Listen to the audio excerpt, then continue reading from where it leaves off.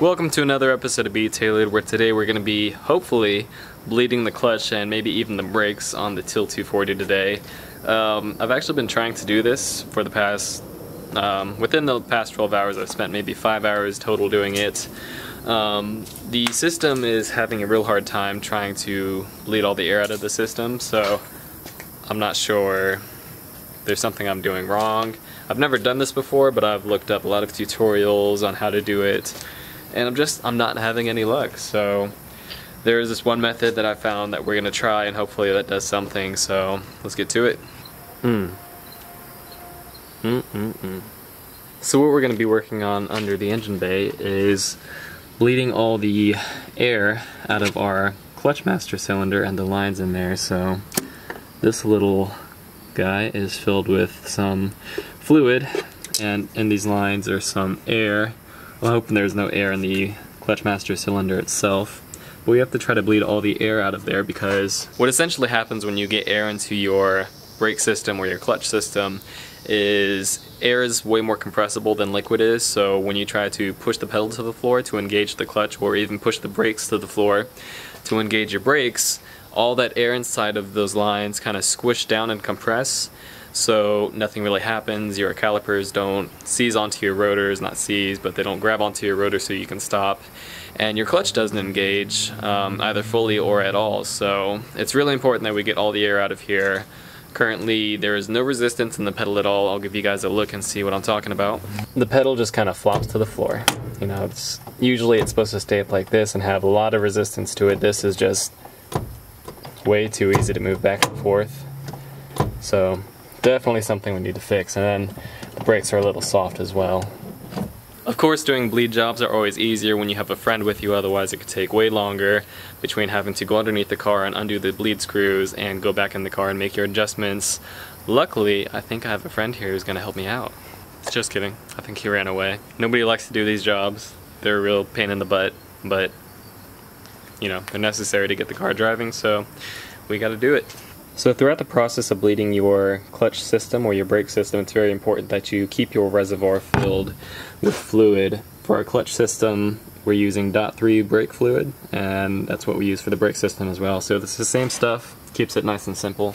Now while you're keeping your reservoir filled, what's gonna empty it is draining your bleeder valves underneath the car. So take a look under here. We have our clutch master cylinder, which is bolted to the transmission, which operates our clutch. This is what pushes the clutch fork in and out, and so we have to bleed the air out of the system through this bleeder valve here. So all we have to do is pump the pedal a few times, come under here, and have a tube attached to a bottle full of brake fluid, and bleed this valve by twisting it open, and that should let all the air in the system out of the lines. However, I haven't had much luck with that, so I've heard about this method where you can compress the slave cylinder, and this kind of gives it a whole new dynamic, so you can bleed the brakes much easier apparently. So I haven't tried it yet, but we'll give it a go and see if it works. Another thing that makes bleeding the clutch really difficult on 240s is this damper box here in the clutch system. So what this does is kind of reduces any vibrations you feel from the clutch, so it's, you know, much more comfortable, but gives you maybe a bit more slop. Some people prefer to have it, some people prefer not to have it. We're going to take it out because this box likes to trap a lot of air, and it's really difficult to try to get all of that air out of the system. So you can bypass that by carefully bending your clutch line out of your damper box and straight into your slave cylinder. So I have my setup put together. I have a tube coming out the bleeder valve and into this bottle where we have some new brake fluid.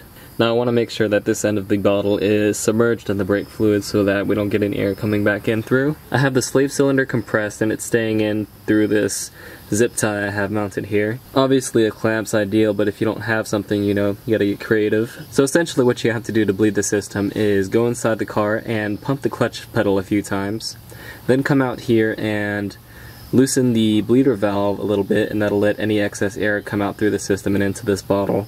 After that air's come out, you tighten this bleeder valve up here and repeat the process. Now I've been attempting to bleed this system for the better part of 4 or 5 hours, and I'm beginning to think that the master cylinder might just be bad. So luckily I know that Carol's was working when I crashed, so We're gonna pull Carol's master cylinder off and swap them out, and hopefully that should solve our issue.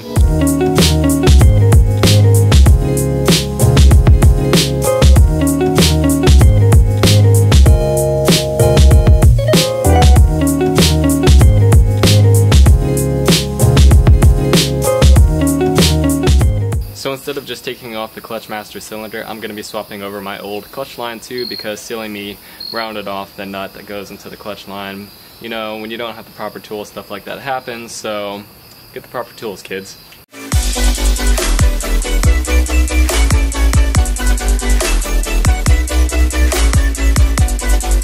Now all we have to do is hook the lines back up and start bleeding this thing. Alright, so things are looking pretty well for the Teal 240's clutch system. What I'm having is Desiree's help, pushing the clutch pedal. It's my rust hole. No, no, no. This thing. Is that a wasp nest? It looks like it. Gross. I don't know, it's like... Oh, it's a walnut. Oh! Yeah. There's a walnut shoved in here. Yeah, I know. This car is dirty. It's been sitting for years. Peel this? Can we wait? Okay, well, there's like a couple walnuts in there, so okay. I'm pretty sure there was a squirrel living between your like firewall and this thing here. We can do that later. I think that would be fun. Okay. But anyway, what I'm having Desiree do is she's pushing the clutch pedal in repeatedly, maybe 8 pumps, and then she leaves it at the bottom. And by doing so, the fluid fills in the lines, and so I go under and bleed the valve. So, alright Desiree, go ahead and pump it a little bit.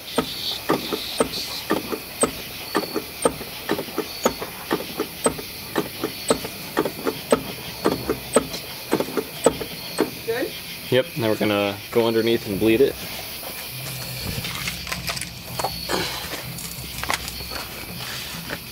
Yeah, there's a cicada.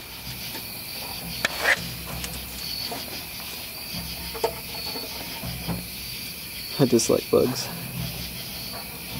You're in my way, bro. Move. Alright, so we come over to our slave cylinder, bleed the bleed valve, let all the air come out. Then once it's done releasing all that air, we tighten it back down, and we repeat the process until all the air is out. Alright, so our clutch is finally bled after grueling like 24 hours of working on this thing. Not 24 hours straight, but it's been a long time. Turns out the master cylinder was bad, so luckily Carol's was good. We replaced that, swapped them out, and everything seemed to be bleeding great. So we have a working clutch now. We have to move on to the brakes. So we couldn't bleed the brakes because the rear bleeder valves are C's to the calipers, so gotta find a way around that. One other thing that we did tonight was install our clutch pedal from Carol. Seems like we're taking everything from Carol because everything on this car is just... I'm just not impressed with it. What's happened with this pedal is the weld on it broke off, so the mounting bit is just not stable at all, so it moves around, gives you a lot of flexibility, and slop. And as you all know, I hate slop.